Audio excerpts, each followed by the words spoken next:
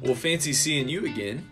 This is video number 2 for me, so thanks for chiming in. I've got a cool little project today.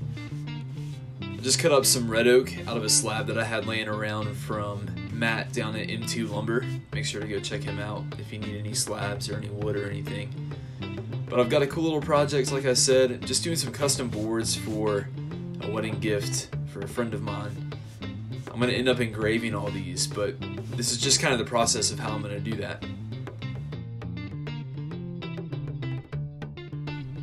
Just admire the look of my clean wall with all of my tools hanging from it. I think that is the coolest thing ever.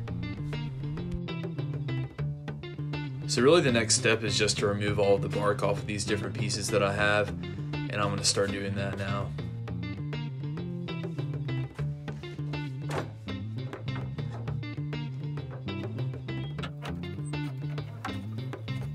You can see here I'm just going to use the vise on my workbench just to sort of hold this thing steady while I'm attempting to get all the bark off of it. Also, not trying to brag on myself, but throughout this video you're going to see a lot of arm action. I mean, look how good those guns look. My goodness. Anyways, sorry. You can see here there's a lot of time that goes into doing this, but sometimes you'll find that you can just peel back the bark really easily, which always makes for a good day. Toss that on the floor like anything else because I'm another incredibly messy woodworker. I'm sure that you can all relate to that. So the reason I'm going to remove all the bark off of these different pieces is for the sole factor that bark will always come off of wood, no matter what you try to do to it, whether you cast it in epoxy or a resin or anything like that. The tool that I'm using to remove all of the bark, as you can see me using with both hands, is called a draw knife. FlexCut is the brand that I like the most, just from a price point perspective. They're definitely not as expensive as what you can spend on a draw knife.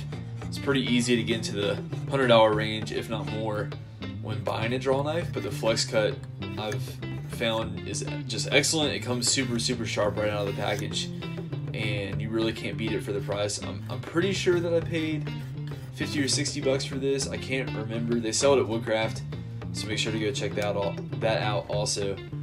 You can see right here I'm just gonna remove that out of my vise, flip the piece over, and start to take off the bark on the other side. Once again, I got kind of lucky and it all removed really smoothly at once.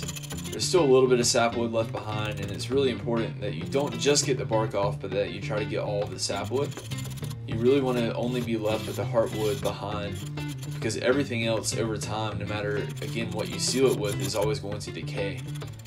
You can see now I'm just doing a good job of trying to clean that up, make sure there's nothing left on that edge.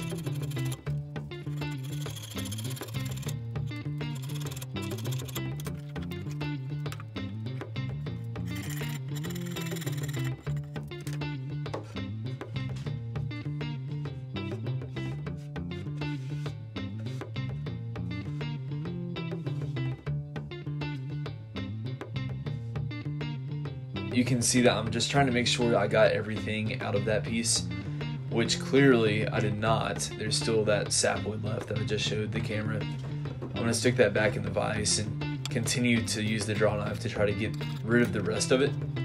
This can be a little bit of a challenge. You can kind of see my left hand is really close to the workbench.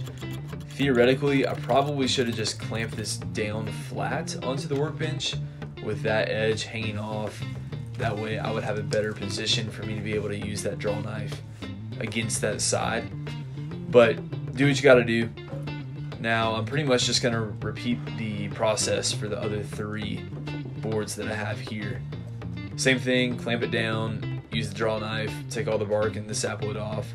It's a pretty lengthy process, but it pays dividends because it's always awesome to keep that live edge.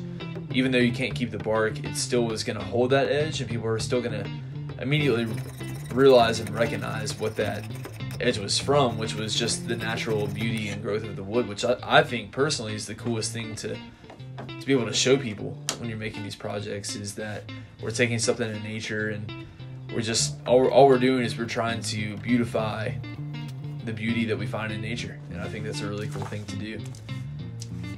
Again, I am just being a typical person, I guess, by not wanting to clean up and throw everything on my floor. Once I have all of the bark removed on all 4 of these pieces, I'm going to lay them down onto my workbench. I take my Festool sander with a 80 grit, and I'm going to start sanding. I typically don't sand the edges because all I'm going to do here is put just a regular mineral oil base oil onto these. I'm not really going to finish this with anything, so it really doesn't matter how high of a grit that I sand. No one's going to be eating off these or really touching them. They're designed theoretically just to hang on the wall. So I'm going to continue to sand those just so I know that they're all relatively smooth and flat. Then I use this cutting board oil that I got at Woodcraft, and I'm going to start to apply that just with a paper towel or a shop cloth. A pretty good amount. You'll see as I start to do this, I start with a little bit.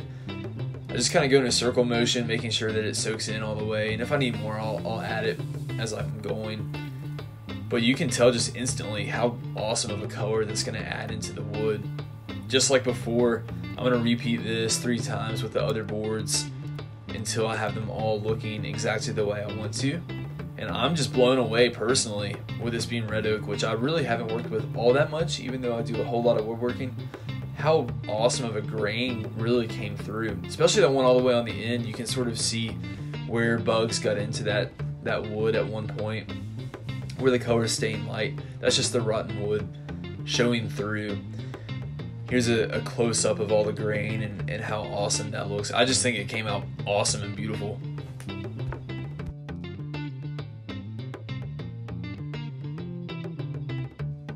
So I'm going to show you some more pictures that I took after I applied the second coat of mineral oil to all these pieces.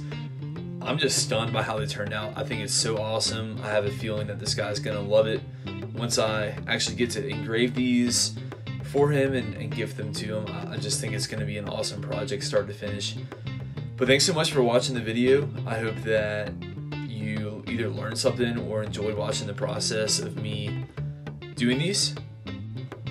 I would love to hear your feedback by either a comment or just send me a message on Instagram or something. I go by Gnarly Roots Woodworking. You can find me on Facebook or Instagram, and I just appreciate it so much. See you next time.